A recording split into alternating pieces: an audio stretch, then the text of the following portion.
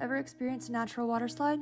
Well, come with us to Rockslide State Park, just outside Sedona, Arizona. Parking is $20 per car, cash or card are accepted. Then it's about a 5-minute walk once you park to the swimming area. We recommend going up the rock stairs on your left to avoid the slippery lower section when you have all of your dry things. We saw multiple people fall in and all of the things got wet. When we visited, we were there in late September, and the water was still quite cold, but the temperature was a nice sunny 85.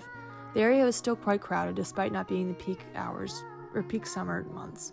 If you visit between June and August, definitely go early to make sure you get a parking spot and expect there to be a lot more people in general.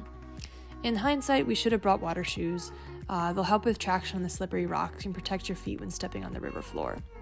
The rock slide was quite fun once we were acclimated to the cold temperatures. Be aware of the difficulty of getting in and out at the end, and make sure you give the person in front of you enough time to avoid collisions. Additionally, since we are sliding on rocks, be prepared for some mild abrasions the next day. To avoid this, you could bring inner tubes. Hope you make it there. Bye!